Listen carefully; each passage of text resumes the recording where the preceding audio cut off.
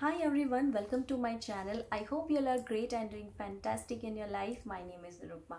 So today in this video, I'm going to discuss about what are the preclinical testing or preclinical studies, or also known as non-clinical testing in pharmaceutical industry. So without wasting any more time, let's just get started. So what are preclinical testings? So what happens is, during the very initial phase of drug discovery and development process, scientists shortlist some of the molecules which can become a potential drug candidate. So now, to check the effectiveness, safety and efficacy of this drug candidate, they need to test these drug molecule in the laboratory setting and also on the animals. These testings are called preclinical testings.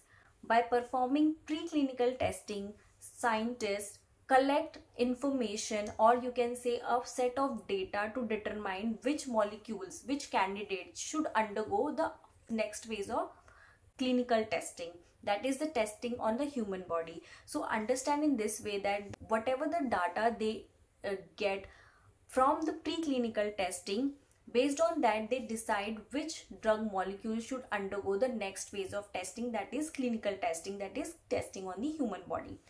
What kind of animals are used in the preclinical testing? There are mainly rabbits, rats and mice are used in the preclinical testing. Why these animals are used? There are some reasons because of which these animals are used. Number one reason is that these animals are very genetically similar to the human body.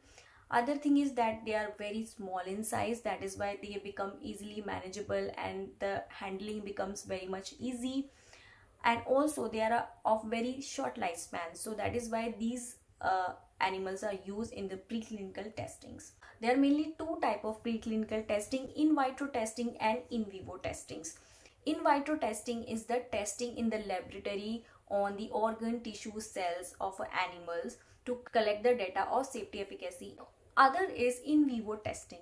In vivo testing is the testing directly on the animals. So the disease is induced into the animals and then the dosage of a drug is given to a particular animal to collect the after effects of the drug on that particular animals.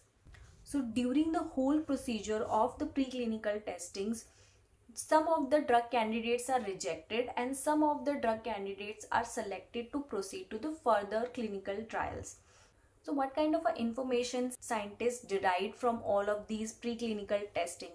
So mainly scientists get the information of the pharmacodynamics, pharmacokinetics and the toxicological effect of the drug. So in pharmacokinetics, scientists get the information of drug absorption, drug metabolism, drug excretion, drug distribution. All of these information are get from the preclinical testing. They also get the toxicological information, like how much of the dosage is toxic for human body. Also they get the pharmacodynamics information, like the physical chemical properties, stability, solubility, dosage information. So overall, all of these informations are required by the scientists to decide which molecule can have a higher chances of having a potential drug candidate. Drug product manufacturer company has to file the IND application to the FDA to get the approval for further proceeding for a clinical testing. That means to get the clinical testing approval so that they can proceed for the clinical testing, scientist or the drug product manufacturer has to file IND application. I have a separate video on IND application and other type of application as well. You can go and check that out. I will give the link in the description box. So that's it for today. I hope you like this video. If you like this video, please hit the like button, subscribe my channel and follow for more. And thank you so much. Bye bye.